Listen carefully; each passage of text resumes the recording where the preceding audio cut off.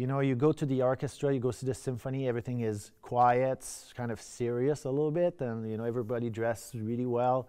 And you go to more like a rock concert style, and it's just crazy. The fans are loud, and you really feel like a rock star, and it's kind of nice once in a while. My anticipation is that there's going to be an energy, a musical energy that's going to come off the stage.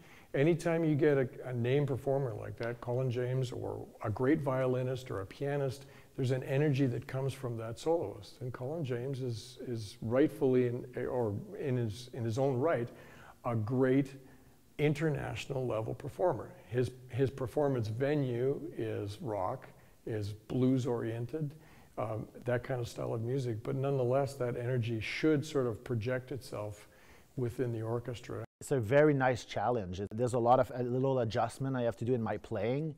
So yeah, I'm really looking forward for that kind of unique concerts. It's always a really fun. Usually the arrangements are always really fun to play, and it's just nice to have something different to sit in the orchestra.